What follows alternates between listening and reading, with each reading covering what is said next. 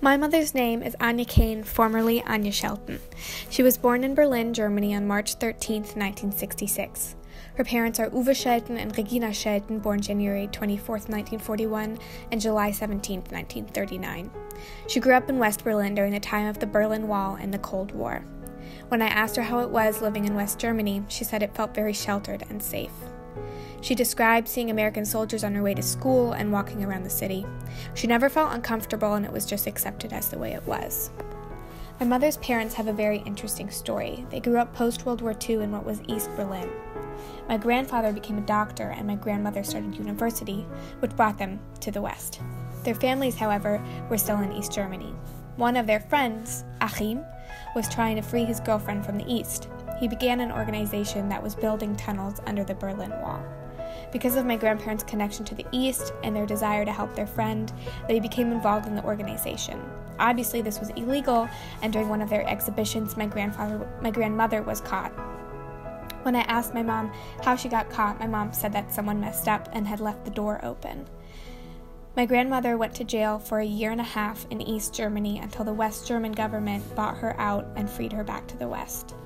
This is when, at some point in July 1965, my grandparents married and started their family. I say at some point because they literally don't know themselves.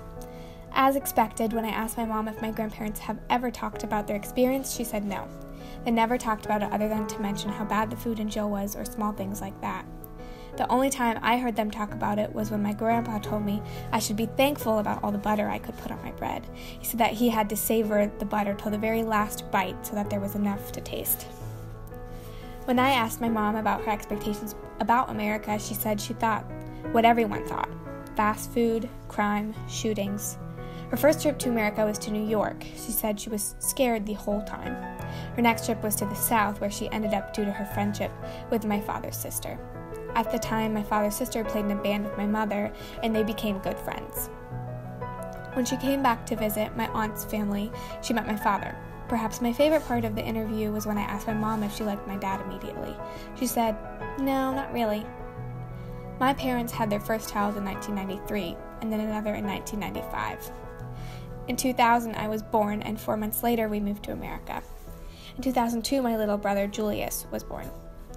My mother found it easy to raise children in America. She remarked on the reverence for children we have, nothing like it was in Germany. In America, people were happy to watch a baby as their child took violin lessons from my mother, whereas in Germany, that would be unheard of.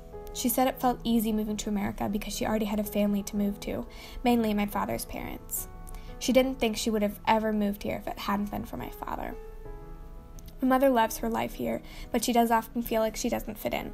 No matter what, she says she always stands out for reasons she can't really understand, and that has been hard for her.